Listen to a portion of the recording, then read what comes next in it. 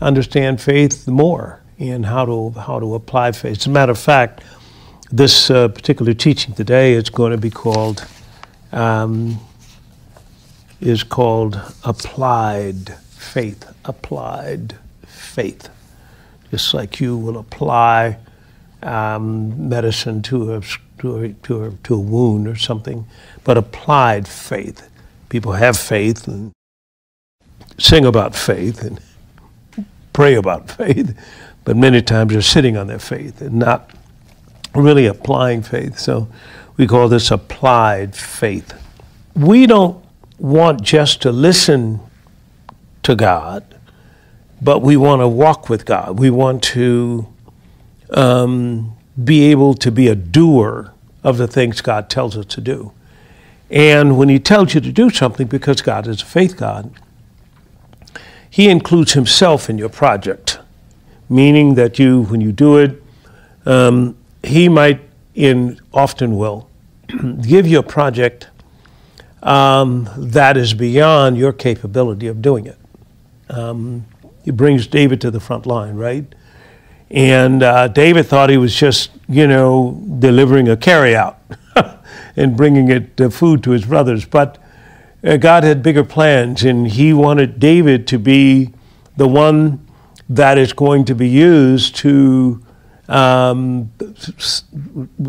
silence the mouth of Goliath and win the battle for Israel against all those Philistines, thousands of Philistines. So he's going to use one person to do that. And so notice he'll give you a project that's beyond your capability, because God never intended for you to do it without him. And the only way you can connect yourself to God is by faith. The only way. The only way. You don't have something, you better go to somebody that's got something, because that is the only way. God is connected to us and our projects or things that we have to do by faith. By faith, okay? And he meant for it to be that way. Hebrews chapter 11, verse 6 says, without faith it's impossible to please God.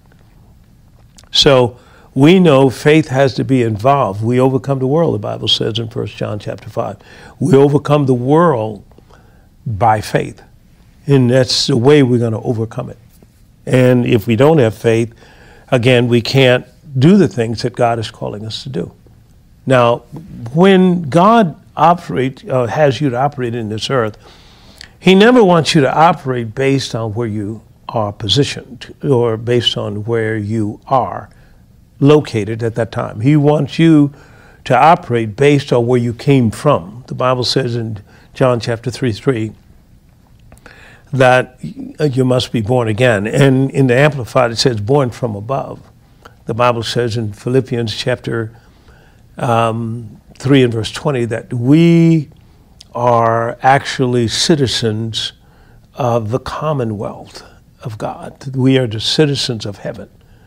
And so this is where you were born from, just like Superman. Remember it talked about Superman and how Superman was born on Krypton, which is this imaginary planet. But he was born there, and when he came here, he wasn't limited to how the people operate here. He was Superman. And that was an endowment that was given to him because of the things that were in him because of how he was born. It's different. Now, I know that's kind of a mythical or comic book kind of stories, but the thing of it is you're the same way, that you were born different. Over here in 2 Corinthians, looking at chapter 3, rather. And here's what he says here in verse 18. But we all with an open face, beholding as in a glass the glory of the Lord, are changed into the same image from glory to glory, even as by the Spirit of the Lord. So when we get in this Bible and begin to meditate its scriptures, its truth, then we begin to change our image. And that image is the thing that stops you or starts you. That image is the thing that decides how far you're going to go, so forth and so on, like that. In the book of Proverbs, Proverbs in chapter 4, over in Proverbs chapter 4, I'll get there in just a minute. He says here, I'd like to put these down because I want you to study them, because on these FaceTimes, I would really want you to grow in faith. He says here in verse 23, he says, keep thy heart with all diligence, for out of it are the issues of life. One translation says, out of it are the boundaries of life, or in the Hebrew. It's the boundaries, that's what I was told.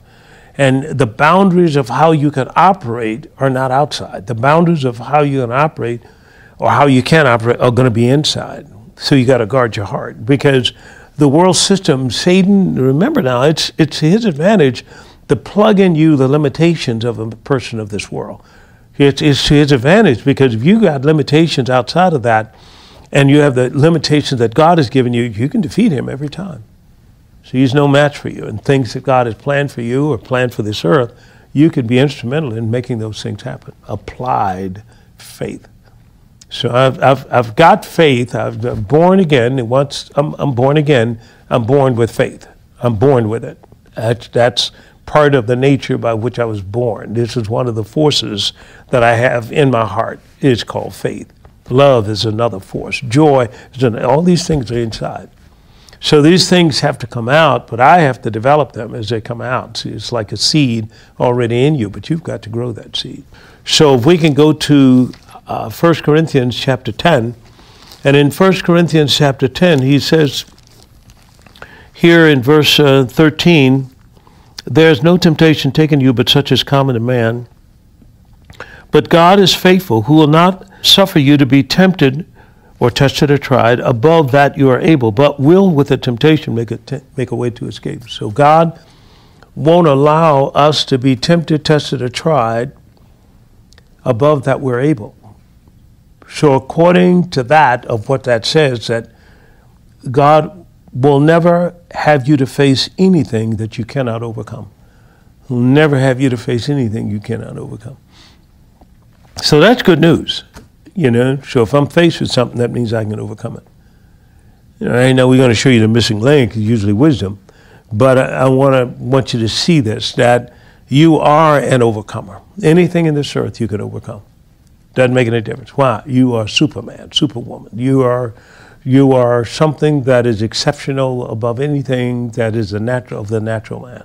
You have the nature of God. That's in your nature. So, as we look at this and go back here to Mark chapter 11 again. So here's Jesus, and Jesus comes up on this tree, and this tree is bearing no fruit. Inside of you is a production center, and you have production capabilities. And so what happens is you have to produce something. Now, what you have to produce, Jesus said over in Matthew 15, that every tree in you or is planted in you that the Heavenly Father is not planted shall be rooted up. So this tree, or the way I believe, my belief system, is inside of me. What I believe is in my subconscious. It's set, and it's designed to keep you on the level of what you believe. You go beyond that, you get uncomfortable because you don't believe. That image is not inside of you. But what we want to put inside of you is an image that with God all things are possible. So there'll be no limits anymore. And so to do that, you're going to have to get into the Word of God. You're going to have to hear the word of faith. By the way, in the word in America, I don't know other countries and so forth, that English is a language of money. English is. Well, for you, the language of money is faith. And so as you get faith and start operating in faith, you're going to see how increase can come to your life as you operate in faith. Now, that's one of the first things God had to teach Abraham. He had to teach him how to change his speech, how to talk, because he didn't know how to talk. Look what it says in Romans.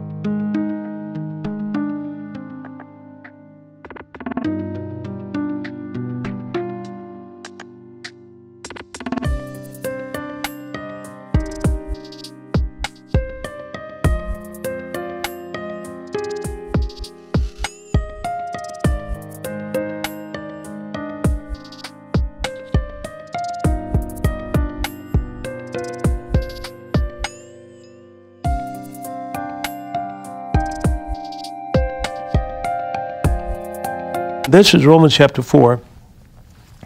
And I'll start reading here at verse 17.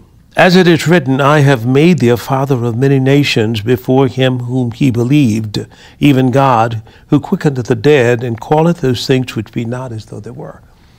So over in Ephesians 5:1, it says, be ye imitators of God. It says, copy him and follow his example. So for God to get light into the universe, he said, let there be light. In other words, he called darkness light, and it was. So whatever God spoke, that was it. But he didn't speak in time. You follow what I mean? He didn't speak in time. He spoke in faith. And anytime you have faith, faith dictates the time. You see, in Genesis chapter 1, on the fourth day, God created time. Okay? So time was a creation of God in the earth and so forth. They've got even movies on it that you go too far outside of the earth and so forth and so on, something happens to time. But in this, he created time, and we measure things in time. You know, how long it would take for something to happen, or how many light years it is away, so forth and so on. All right, because light moves at 186,000 miles a second or something like that. And so we do everything in time. But once you come into the kingdom, you operate by faith, and faith dictates the time. Remember when we were talking about when I started the Joseph Business School, I got Dolores and Ray, Dr. Thomas Abed and her husband Ray. They both had gone to, you know, this Ivy League business schools, and so I said, "Hey, you're here with me at in the church, at members." I said, "I want you to help me start a business school." So I gave them the project of what I outlined, what I'd like done. And they go away and they come back to me and say, Pastor, we look at this project, will take about 1 to 2 years. I said, no, let me go pray about it. I went and prayed. God said, tell him it'll take 2 months. And, you know, of course, in trying to figure it out. Why? Because in this natural zone, it's a time zone. See, it's where you and I practice everything, and we set up everything based on time. But in the kingdom, you base it on faith, see. And so now faith is the way you plan, not by time, okay, but plan by faith. So they did. They took my word for it. And all of a sudden, things start happening. Now, how can this be? How can this be? Now, remember what I said. Faith, the language of God. It's a language of money. It's a language of increase. Faith is the Bible says in Hebrews chapter 11, verse 1, in the Amplified, it's a title deed. It's an actual giving you ownership of what it is that you are believing for, and so forth. So this faith, that as we start operating in faith, it takes faith to receive from God. I'm talking about applied faith now. It takes faith to receive from God. I have something that I outlined, which is what I'm going to teach on this morning, what I'm teaching on now. Well, how did it come? It came by faith. It came by faith, see. Now, where was it? Now, let's go over here to Isaiah 46. Where was it? In Isaiah 46, he says here, and I'll start reading at verse 9. He said, remember the former things of old, for I am God and there is none else. I am God and there is none like me, declaring the end from the beginning, and from ancient times the things that are not yet done, saying, my counsel shall stand, and I will do all my pleasure. In other words, everything I said will come to pass. Now, dream with me for a minute. Just envision. Just act like a little child for a minute. Here's a level called the earth, okay? And our earth is surrounded by some cosmic, reality. So here's the earth, and on top of this earth, you got cities and buildings and so forth and so on.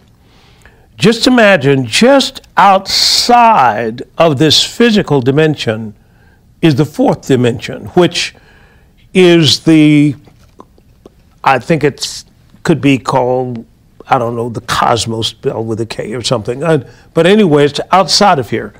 I call it the eternal. It's part of the invisible reality that is more real than what you can see. It's more real than what you can see. Now, what is it? It's what God has prepared for this planet. All right? It's every system, it's every work of wisdom, it's every health and healing, where Jesus came in Matthew chapter 15, he healed the lame, every arm, every leg, every new invention, everything is already there according to God. It's already there. It's already there. He declared the end from the beginning. I was reading a book by my dear friend going on to be with the Lord, Dr. Miles Monroe, and he was talking about how he visited General Motors plant and how they took him to a warehouse and he saw all these parts. And he asked them, he said, no, what are those? He said, these are parts. He said, oh, this part for cars. He said, no, those parts for cars we have now are over here. He said, these are parts for cars that haven't come out yet. These are new next year and next year. He said, you make the parts first? He said, yeah, we make the parts first. Now, isn't that interesting? God makes the parts first. Well, let's go back to something. Let's go back to Psalm 139. He says this. Let's start here at verse 14. I will praise thee, for I am fearfully and wonderfully made. Marvelous are thy works, and that my soul knoweth right well. Oh, this is revelation now. Watch this. Verse 15. My substance was not hid from thee, and when I was made in secret and curiously wrought in the lower parts of the earth. So my substance was not hid from thee when I was made in secret and curiously wrought in the lowest parts of the earth. Thine eyes did see my substance, yet being imperfect or unperfect, in thy book all my members were written, which in continuance were fashioned, when as yet there was none of them. How precious also are thy thoughts unto me, O God, how great is the sum of them. Now notice what he said in verse 16, thine eyes did see my substance, yet being unperfect.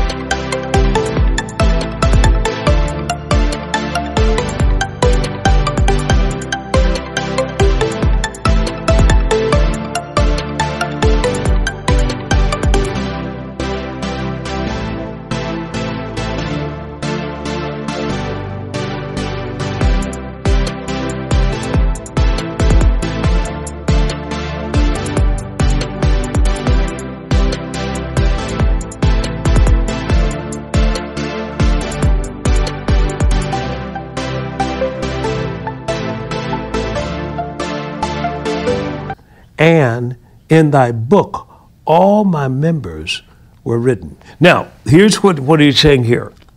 God made you.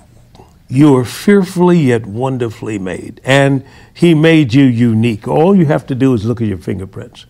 And you are unique. Now, with that, God finished you on the assembly line and knew in the future, because he sees the end from the beginning, that somebody was going to smoke too many cigarettes and their lungs start having problems. So he knew that. So he put an extra pair of lungs in the invisible warehouse with your name on it. Now, I'm not especially talking to you, but whoever I'm talking to, he could be something else.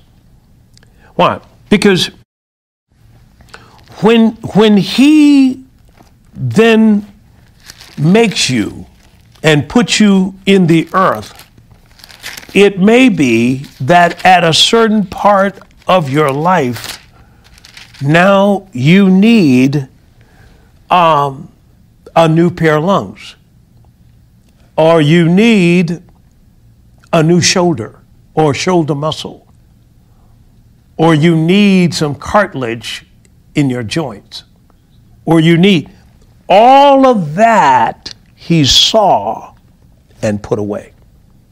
All of that, everything. It's right there. Watch this. More real than the part that's operating in you right now. That's the key.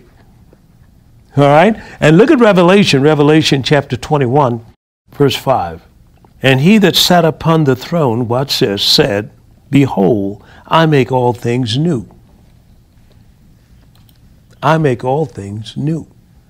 So here, God can give us new parts. So if you look at this, let's come back now. Let's read applied faith. Let's come back to Matthew's gospel and Matthew chapter 15, and looking here at verse 29.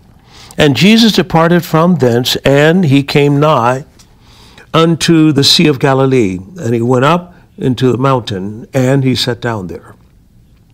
And great multitudes came unto him, having with them those that were lame, watch this, blind, watch this, dumb, watch this, maimed. So here's somebody maimed. They're missing an arm, a leg. Why? Maybe diabetes set in, so forth. They had to amputate their foot, so forth and so on. So they brought those people to Jesus. And watch this. Insomuch that the multitudes wondered when they saw the dumb to speak, the maimed to be made whole, the lame to walk, and the blind to see, and they glorify the God of Israel. So it's interesting here how he supplied that, see? Now you got to understand that what did he do with it? He transferred it. See, I understand that we have heart transplant. I understand we have now bone transplant. I understand we have all of that. But he's making it so there's no incision. See, he's making it so that he can do something without creating a wound, without so forth. He's doing this. Now, Jesus did that. Now, here's the good news. This is where you fit in. Over in John's Gospel, and John chapter 14, and here's what he says here in verse 12. He said, Verily, verily, I say unto you, he that believeth on me, the works that I do, shall he do also. Watch this. And greater works than these shall he do. Woo-wee! If you have not learned to use faith to dominate time, then you'll find that that same principle is used to dominate matter. So you can't move matter around from the invisible to the visible. You can't. If you can't dominate time, you can't dominate matter, and you can't dominate space. And it's all in the book. If you read over in, now this, I know I'm taking you deeper, but that's why you tuned in. Praise God. We got to apply this faith. Now, over here in John chapter 6, over in John chapter 6, which is a fairly long chapter, this is when Jesus shows up, and he, in verse 19, and so when they had rowed and went about 20 or 30 furlongs, that's about 3 or 4 miles, it says here that Jesus walking on the sea, and he drew nigh unto him and into the ship. Watch this. And they were afraid, all right? And of course he said, be not afraid, so forth and so on. All right, so he gets in the ship, and then you'll go on down, and you'll see that immediately they were at the land. Because he's dominating matter. He's walking on the sea. He's not allowing gravity and the laws of this earth to dominate him. He's dominating that. Now, all of this, he said, you can do. Now, I don't know about you, but I'm excited about it. See? Because what I'm saying is that he doesn't go down to the level